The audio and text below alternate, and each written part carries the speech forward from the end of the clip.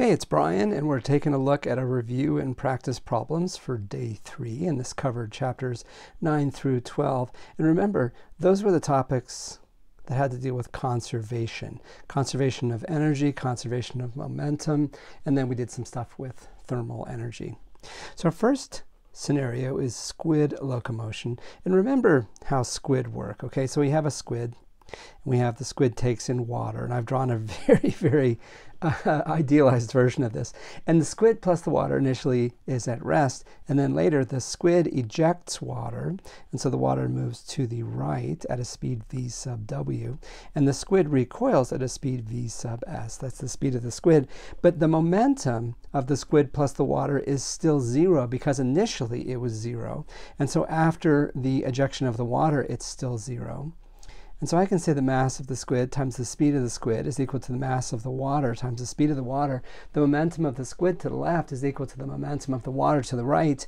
That's what must be true by conservation of momentum. And if we go ahead and plug in numbers and see what we get that the squid is recoiling at a speed of 0.75 meters per second. Now the next part asked about the thrust force, and what I saw people doing is you're looking for an equation for thrust force, and don't do that. That just kind of like takes you down some weird rabbit holes. So what you want to do is just to say this: look, the momentum of the squid changes.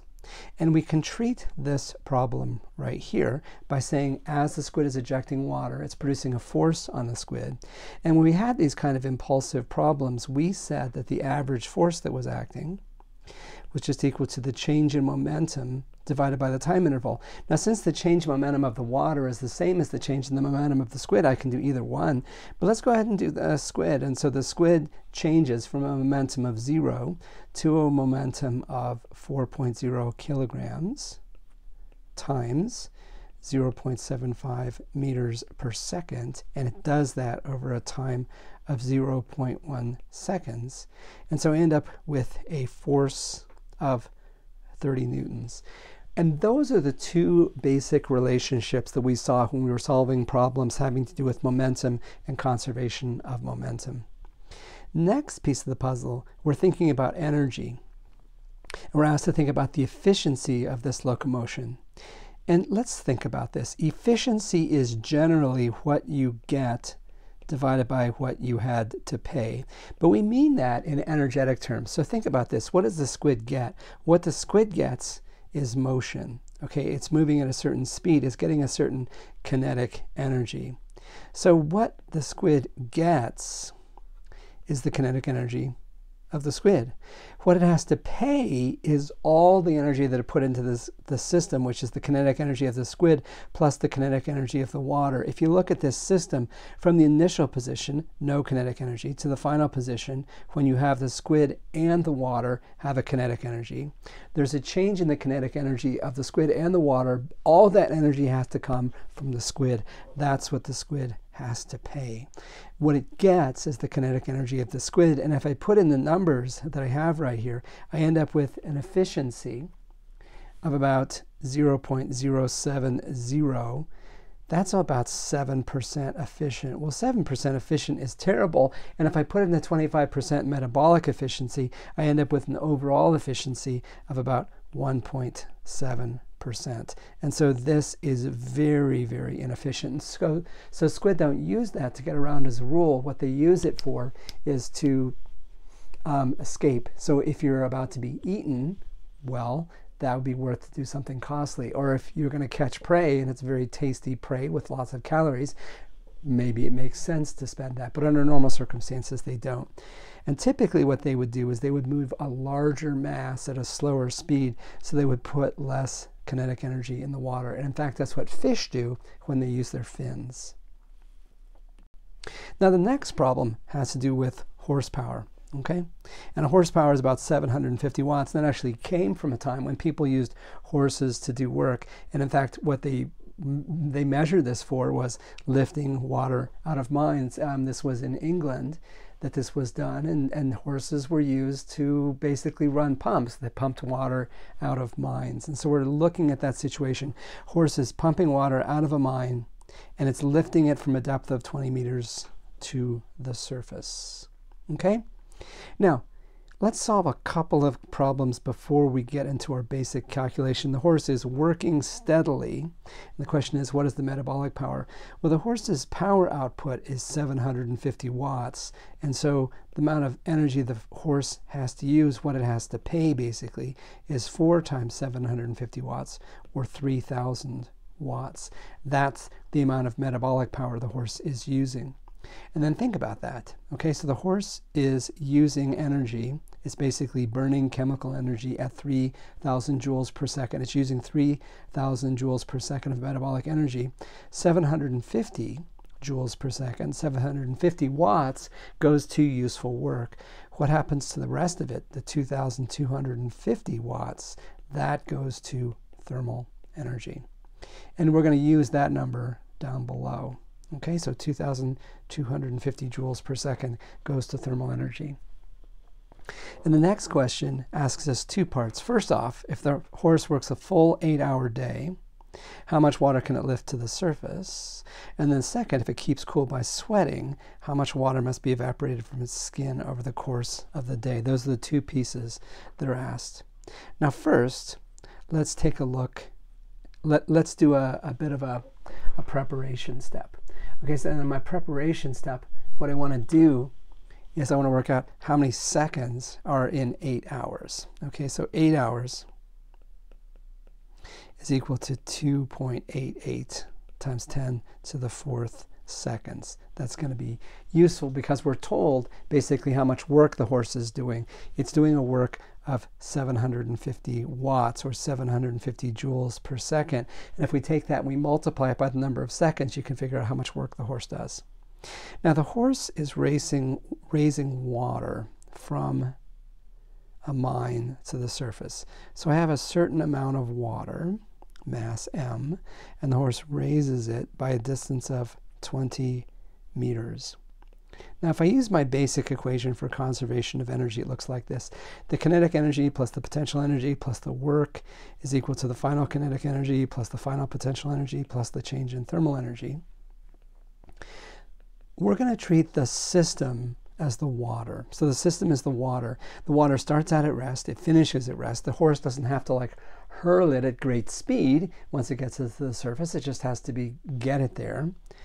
The initial potential energy is 0. The final potential energy is just equal to m times g times y, where y is going to be equal to 20 meters. Okay, we know that that's true. Change in thermal energy would be if there was energy lost due to friction, say in bearings and stuff in the pump. Let's assume it's a very efficient system, so we don't have that. And then it basically says this: the work put in by the horse is equal to the final potential energy of the water. Well, the work done by the horse is equal to the power the horse is putting out times the time interval, or 750 joules per second. That's the power of the horse, times 2.88 times 10 to the 4th seconds. That's the amount of work the horse does. That's equal to m times g times y. Now we said y was 20 meters. That's how much the horse has to raise the water. G is 9.8 meters per second squared, as always. The only thing we don't know in this expression is m, and that just tells us how much water is the horse able to lift during that amount of time. And if we do that, we come up with a mass of water of 1.1 times 10 to the 5th kilograms. So that's about 110 tons of water. That is a lot of water, but the horse is working pretty hard. That's 750 watts, and it's doing that for an 8-hour day. So that seems reasonable to me. Now the next question asks about how much the horse has to sweat, basically, to keep itself cool. Okay. Now the horse will need to exhaust into the environment every second an amount of energy of 2,250 joules. Okay, so 2,250 joules per second. That's the amount of energy that's going to thermal energy. So every second it's got to deposit that much energy into the environment, and it has to do that over a period of time of 2.88 times 10 to the 4th seconds. And it does that by evaporating water. Anyway, the change in thermal energy, the amount of energy the horse has to exhaust into the environment, is 6.48 times 10 to the 7th joules. And it does that by evaporating water. And remember, we said the amount of energy required to evaporate water, which is equal to m times LV. That's the heat of vaporization. And if you're looking at skin temperature, this is 24 times 10 to the 5th joules per kilogram. I know how much energy is exhausted. I know the heat of vaporization. I can solve for what the mass is. And if I do that, I come up with a mass that the horse has to sweat of 27 kilograms. And 1 kilogram is equal to 1 liter, so that's 27 liters. In other words, that's getting on towards 8 gallons of water. And that makes sense. I mean, horses are going to have to drink at least 1 gallon per hour to be able to do this. So that seems quite reasonable to me. Now, the next problem has to do with fleas. And when fleas jump, the amount of energy that they're putting out in a very short period of time is so great, the power is so great, it can't be done with muscles, okay? They use spring-like structures in their legs, and we're given data for the flea. If there were no drag force, it could jump to a 1 meter jump height. Flea has a mass of 0.75 grams, and it does this over a distance of 3 millimeters and a time of 0.7 milliseconds. Now, if we ignore the drag force, what's happening is this. From a stationary flea on the ground, with its legs basically ready to go, energy is stored in the form of elastic potential energy to its highest point when it's not moving. The energy goes from elastic potential energy, U sub S, to gravitational potential energy, U sub G. There's no kinetic energy. That's an intermediate step. But from the point where it's stationary on the ground until it reaches its highest point and it's stationary there as well, we have elastic potential energy being converted to gravitational potential energy. Now, and we said if there was no drag, the flea could go from a height of 0 to a height of 1 meter, okay? But in fact, the flea can only go to a height of about 0.4 meters or 40 centimeters, okay? Basically, and we want to know how much energy is lost to thermal energy. Well, the final potential energy is just m times g times y, okay? So if the horse, or if the flea only makes it 4.4 meters, it's only making it 40% as high. It only has 40% of the final potential energy. As a consequence, it lost 60% of its energy to the drag force. Now, for the problem, we're asked to find the specific power during the flea's leap. And just for ease of calculation, we're going to treat the case where there's no drag force, okay? And there's 2 phases to the motion. And the first phase of the motion is the push-off. So the flea starts with its legs contracted. Energy is stored in the springs of the legs.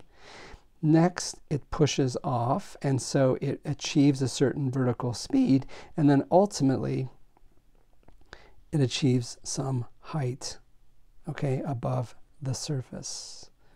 It achieves a height of 1.0 meters. So think about the changes in energy. Here, I've got elastic potential energy. That gets converted to kinetic energy, which gets converted to gravitational potential energy. And I'm interested in the specific power during the flea's leap. Well, the flea is only basically putting out energy during this phase when it goes from spring potential energy to kinetic energy. So we're interested in that phase of the motion. But to be able to get a number for how much kinetic energy it has, we're going to say that kinetic energy is equal to the final gravitational potential energy. And we can work that out. That's just m times g times y. Okay, whatever number in joules I get for the flea at its highest point, that is going to be equal to the kinetic energy that it had on liftoff. And if we work that out, that's 7.35 times 10 to the minus 3rd joules. And the flea achieves that liftoff in a time of 0.70 milliseconds. So the power of the leap is just equal to the change in energy divided by the time interval. Well, the change in energy is 7.35 times 10 to the minus 3rd joules. The time over which that happens is 0.70 times 10 to the minus 3rd seconds.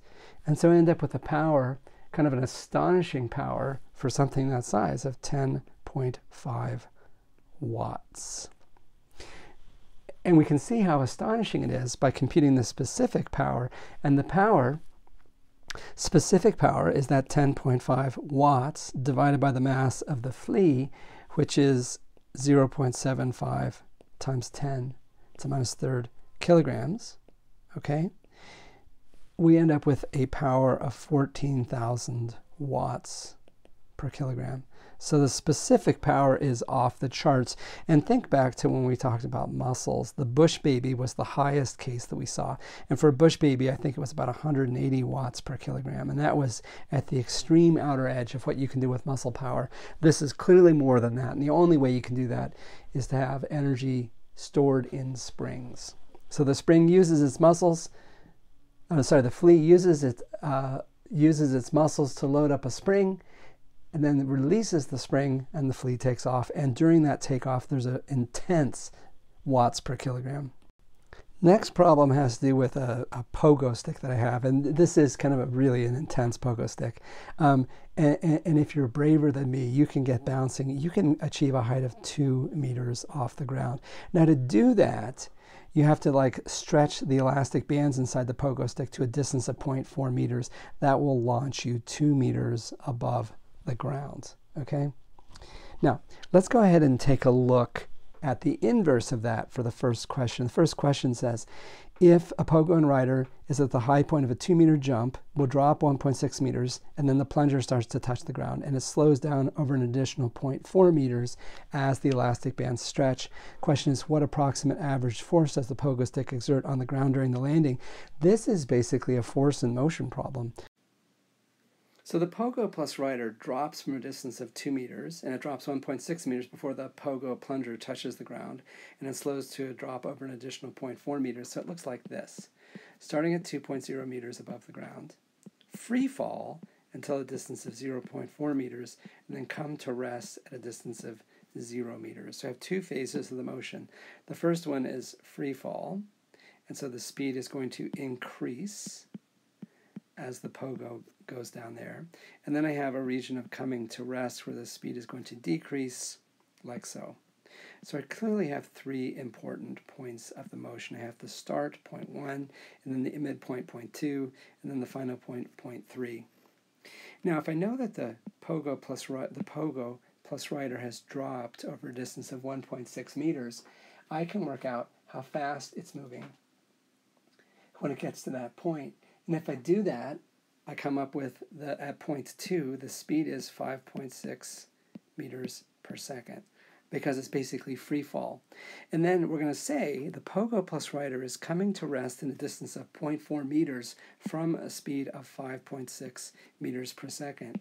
And a free body diagram for the situation looks like this. There's an upward normal force from the ground. Okay, and that's also equal to the force that the pogo stick exerts on the ground, because those two forces have to be equal and opposite. There's a downward weight force. F net is equal to N minus W. F net is also equal to M times A. So M times A is equal to N minus W, which is M minus M times G. We're looking for N, and I can solve for the acceleration because I'm told that the pogo comes to rest from a speed of 5.6 meters per second over a distance of 0.4 meters. So I can work out the acceleration. Having worked out the acceleration, I can solve for the normal force. I will leave the steps to you, but if you do that, you come up with a force of 4,000 newtons. So that's a force and motion problem. Next up, okay, we're asked the conceptual question. If you jumped from a height of 2 meters, you'd break yourself. But the pogo rider can do this repeatedly, bounce after bounce. How does the pogo stick make this possible? And this comes back to the conservation of momentum stuff that we talked about. We said that the force in some sort of a collision is equal to delta P over delta T. Now, when you hit the ground, your momentum goes to 0. Your momentum changes. There's nothing you can do about that. But I can make the force smaller if I make the time interval bigger. So ultimately, that's what the elastic bands are doing for you. They let the rider come to rest over a longer time, thus reducing the force. Next piece, we are asked this. Assuming the elastic bands work like a spring, what is the spring constant? And then when I bounce on the pogo, I don't compress the plunger all the way. About 0.2 meters is my max. That is actually about true. For this compression, how high would a rider go? So to solve this, what we're going to do is this. We're going to do a conservation of energy problem, and we're going to start with the pogo plus rider with the plunger completely compressed, and the rider is riding the pogo stick like so, and the plunger is completely depressed. And then we'll end up with our final state is the pogo plus rider is up in the air, the plunger is extended, the person is riding it, and it's at its highest point. And so it's going from a situation where I have spring potential energy stored in the pogo to where I have gravitational potential energy of the height. And the distance vertical between these 2 points is 2.0 meters. Okay? Now, let's think about our basic equation for conservation of energy. It's the initial kinetic energy plus the initial potential energy plus the work is equal to the final kinetic energy plus the final potential energy plus the change in thermal energy. Well, let's assume that it's an efficient pogo stick. We're not losing energy to friction, so there's none of that. Nobody's pushing, so there's no work. In this system as described, the pogo starts at rest and it finishes at rest. I just have elastic potential energy being converted to gravitational potential energy. Well, elastic potential energy is 1/2 times k times x squared, where x is the compression of the spring. Gravitational potential energy is m times g times h, where h is the height. The height is 2.0 meters. The compression of the spring is 0.40 meters. And with the mass of the pogo plus the rider is 80 kilograms, I have everything in hand to be able to solve for the spring constant. And if I do, I get a spring constant of 19,600 newtons per meter. Now the next question asks the same thing, except it says, how high would you go if you only compress the plunger by 0.2 meters instead of compressing it by 0.4 meters? Well, it turns out the initial and the final states are exactly the same. The plunger is compressed a certain amount. The rider is on the pogo. And then the rider finishes at a lower height with the plunger extended. And the rider is up here. Okay? Rider ends up in the air by an amount, let's just call it y. And the analysis is exactly the same. I can just say that 1/2 times k times x squared is equal to m times g times y. Y is what I'm solving for. I know what mass is, that's 80 kilograms. I know what k is, that's 19,600.